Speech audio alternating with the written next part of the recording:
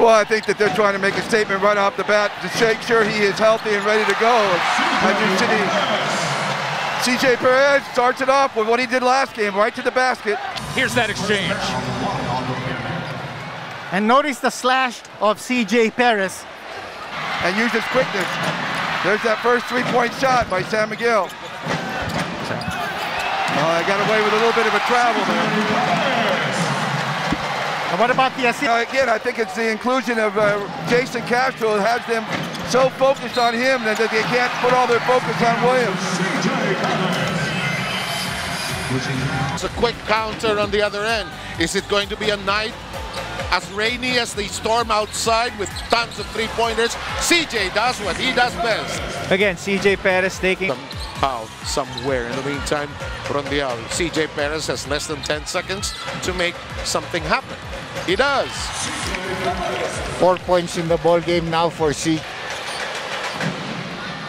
San Miguel trying to get organized. Natapik sa likod.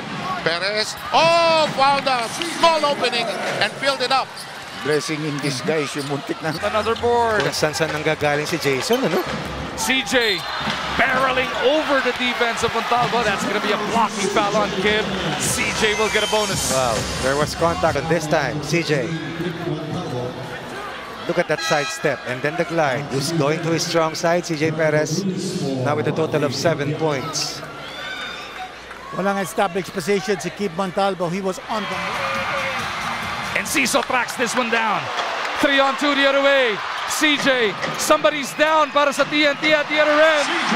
It is Jason Castro. A little bit, but when your ankle's already been sprained, that's a big thing already. Which is why the... Wala na yan. You have to give credit dito sa TNT because they've been winning the 50-50 balls in this ball game. Good observation. CJAY Perez finds a way to scoop it up. Tapos ng third quarter, let's see if he'll be able to place himself better here in the third match ng PBA Finals. CJ gustong bumawi. Gets it right back para dito sa San Miguel Field. For the spell, a simple ball reversal by Chris Ross finds a gunner. Watch out! And this is a 5-0 run to counter an 11-0 blast to open up the quarter para sa TNT. Ito si Junmar kasi look at those numbers, talagang nothing comes close to that. So CJAY Perez opening up the scoring. So kung meron pa mga nagbabalak pagkatapos nung Shaded area na talagang mahirap na siya pigilan doon. As you showed the field goals kanina, it's 72%. So that's a good defense for San Miguel, for TNT I mean.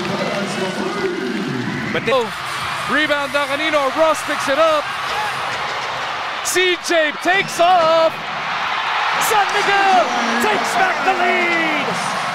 Now Jason gets a breather. Montalvo is back on. You saw in that last possession, Vic Manuel got up on the screen and almost trapped